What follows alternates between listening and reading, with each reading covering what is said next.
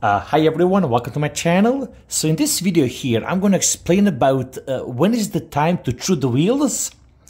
In this particular situation, one of them is good, one of them is bad, and it's a perfect time to show you which one is too wobbly and which one of these two needs to be chewed.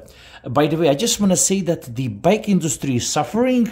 So the benefit of this video is that you get educated, so you don't get ripped off by a random bike shop by chewing the wheel necessary. You should get it chewed when the wheels are wobbly and when it's time to do that. So let's get into this one, the first one here. I'm gonna spin it now. Okay, so let's spin the wheel. Okay, here. So see this one here. This one is doing okay. Okay, let's focus on that thing. So you see, this is fine. Everything is good. I'll let you see what's happening. So this is fine. Now, I would not touch this one. Everything is good. I don't see any wobbles going this way. I should say this way. So this is good. Now, this is the one where it gets tricky. Now, look over here. I'm going to try to do my best. And hopefully you can see that on the camera.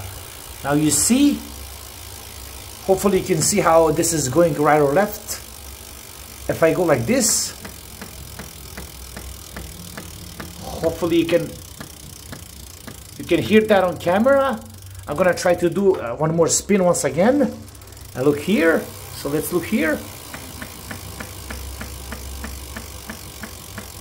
Hopefully you can see the reflection right here in the video. Again, so this is the one that definitely I would get this one chewed by the bike shop.